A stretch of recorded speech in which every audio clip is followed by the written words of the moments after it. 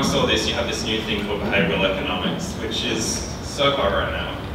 This is Cass Sunstein, who is working for the Obama administration at the moment, who wrote a book called Nudge, which you're quite likely heard of. His co-author was a man called Richard Thaler, who is working for the Cameron government, the Nudge unit as it's called in the UK. One of the concepts that is important, or that influenced the development of behavioural economics, was the concept of bounded rationality, which is not a new concept. It was developed around the middle of the 20th century. But the idea was, or is, that even when individuals are pursuing utility, like they were meant to be in the rational model, their decision-making processes are bounded by psychological and environmental constraints.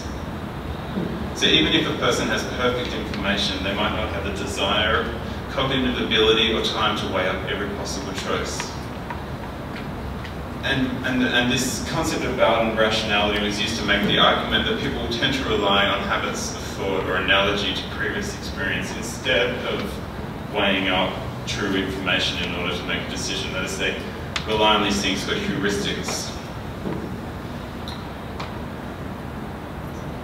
Behavioural economics seeks to draw on these new understandings of how people make decisions and to influence the choice environment, as it is called, influence the context within which people make choices about what they're going to do, and intervene in ways that guide people towards making the decisions that are determined to be preferable.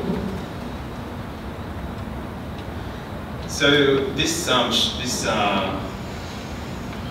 hotness, this popularity of behavioural economics, is associated with, but didn't wholly cause, a proliferation of publications in the UK, which you might have seen, the UK Coalition's Nudge Unit, Cass Sunstein working for Obama, etc.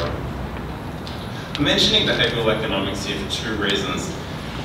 One is to acknowledge that it's a major part of the current context when we're talking about behaviour change.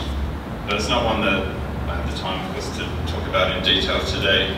But also because I want to use a behavioural economics party trick to make a point about effectiveness and appropriateness in relation to models and to behaviour change more broadly.